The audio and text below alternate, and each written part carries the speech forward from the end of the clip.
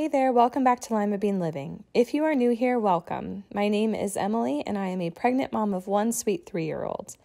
In today's video, I will be sharing some easy, inexpensive, and sometimes educational activities I've done with my daughter Aubrey to keep her occupied and having fun. So let's get into this.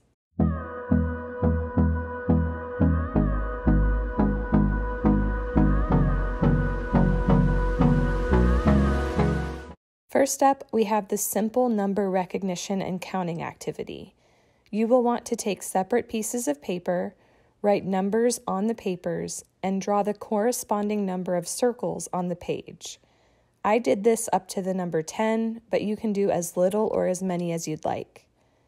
Then you can give your kiddos Cheerios, beads, or other objects that will fit inside the circles that you drew. This morning that we were doing this activity, we used some of Aubrey's freeze-dried strawberries. Have them put one object in each circle and count with them as they add each one. Can you do 5 strawberries? 1, 2, 3, 4,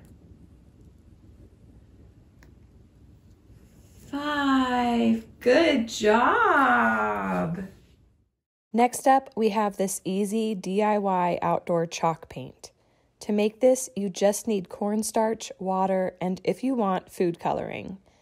Add enough water to the cornstarch until the mixture is liquidy all the way through and there are no thick chunks of cornstarch anywhere. In the past, we've gone outside and painted the sidewalk and driveway, but on this day, I thought it would be fun to give her car a little paint job. Later, when she seemed to be done with the activity, we gave her car a car wash to entertain her some more. Here's your sponge and your water. Thanks. Vodka. It's vodka. Nice and clean. Hold on, car. Every clean up. Nice and bed. Lovely job, Aubrey. You're doing a great job cleaning your car. The back side.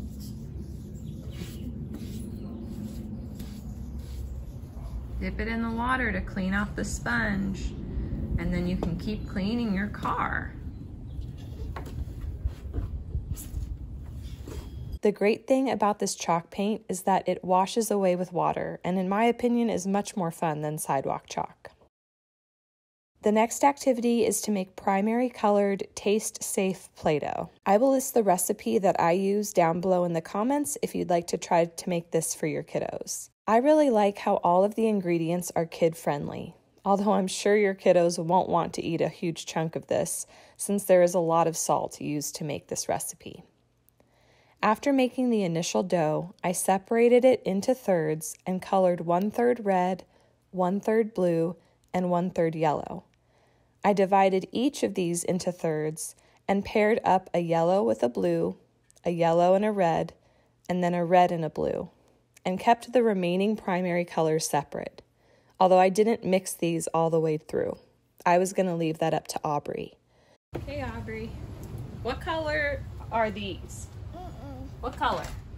What color is that? Yeah. And what color is that? Blue. Okay, now mix it together. That makes green. Yellow and blue make green. My original plan was to give Aubrey each set of colors separately and have her play with them and mix them and see what new color they created. But when I gave her the second set of colors, she stopped me from taking away the first set and proceeded to mix everything together. If I were to do this again, I would probably just focus on one color combination per day and spread out the activity over 3 days. So like have a green themed day and do green themed activities, and then an orange themed day and a purple themed day, and so on. Up next, we have a golf tee cardboard box activity. Just grab any cardboard box you have lying around, I know you have at least one, and some golf tees. Lucky for me, my dad has a whole bunch lying around, so I grabbed some of his. Using a knife, I cut little X's into one side of the box. Without any instruction, Aubrey's initial response to this activity was to insert the golf tee into the holes. She also used a little toy hammer to hammer the tees further into the box. Later on, after playing with this for a while, she began to create her own holes in the box by just pressing a little bit harder. This activity helps the kiddos with their fine motor skills and entertained Aubrey for some time with relatively little effort. For the next activity, you will just need some paper, a marker, and stickers. Using the marker, draw a curvy line on the paper. This can be elaborate and incorporate loops, or be simple and wavy. Then give your kiddos some stickers. I like to get mine from the Dollar Tree because you can get anywhere from 150 to 250 stickers for just $1. Have the little ones place their stickers on the line. Later on, you can write out letters instead of lines and talk about the letters that they are placing the stickers on. I like this activity because it takes very little effort and is relatively inexpensive to do.